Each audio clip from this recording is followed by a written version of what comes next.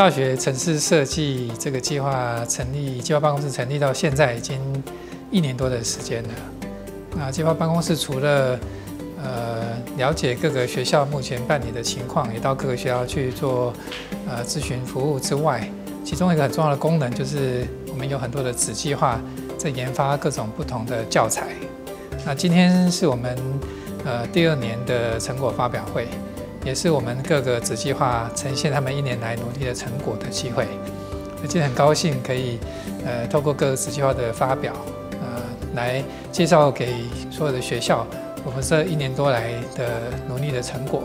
也希望利用这个机会可以有更多交流跟学习的机会，也让各位就是所有的学校的回馈，让我们计划办公室的所有的分项子计划未来可以做得更好。我们很高兴呢，这一次能够筹办这一个联合种子教育训练的活动。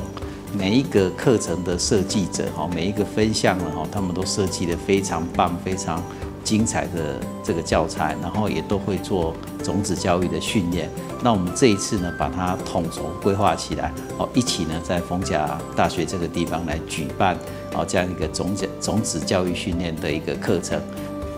我今天觉得还蛮高兴，也有这个机会来到这边，然后也听很多讲师来分享他们教学上跟教材怎么去设计，然后应对课程中应该怎么去解决学生问题，怎么去教。那我觉得这是